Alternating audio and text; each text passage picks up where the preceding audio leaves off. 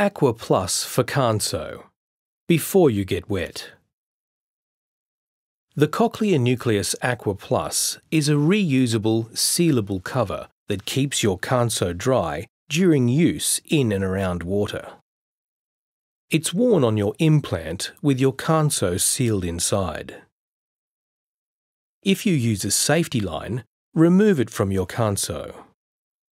The Aqua Plus for Kanso should only be used with specific batteries described in your user guide. Change your Zinc Air batteries to a battery type that can be used with Aqua Plus.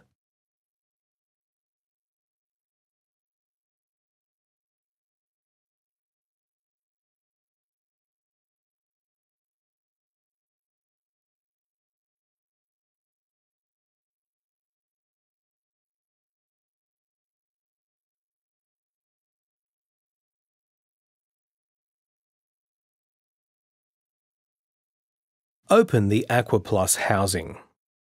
Put your fingers under the side tabs and press your thumbs on the raised sides of the base. Be careful not to use your fingernails on the soft top cover as it may pierce the casing. You can gently bend the Aqua Plus side tabs towards you and press alternately on the left then right side until the base pops out. Check both halves for damage such as scratches or tears, or contamination such as sand, hair or sunscreen. If it's damaged, use a new Aqua Plus.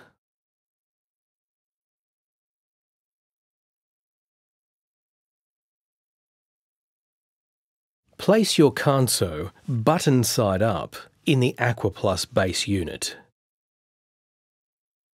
Your Aqua Plus is shaped so your Kanso only fits in one way. If you use a software pad, you can leave it on. Put the Aqua Plus top cover on the base unit by lining up the button shape on the top cover with the button on your Kanso. Turn the Aqua Plus over and firmly press around the edges until the base is flush with the top cover. Make sure you don't trap too much air in the top cover. This may affect sound quality and comfort. Make sure your Aqua Plus is properly sealed so water doesn't leak in and damage your Kanso. If you're worried about losing Aqua Plus in water, use the safety line to attach it to your clothing. Place the Aqua Plus on your implant as normal, making sure that the button and light are facing up.